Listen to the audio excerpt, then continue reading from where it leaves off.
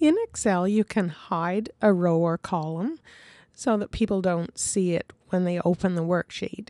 For example, we can right-click on the column heading for column C and click Hide, and it disappears from view. You can do the same thing for a row. I can right-click on row C and hide that. To show those columns again, if I want to see column C, I can drag from column B to column D, right-click and unhide. And the same for the hidden row. I can drag from the one before to the one after, right-click and unhide. Sometimes, though, someone might hide row 1, or they could hide column A.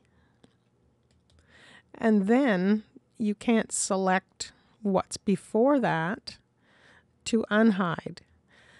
However, if I click on column B heading and drag to the left over the row buttons,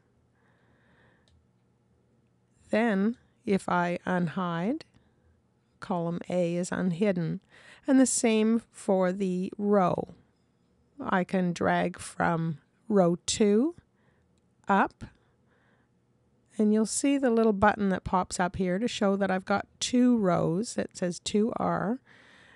So when I let go and right click and unhide, it unhides hidden row 1.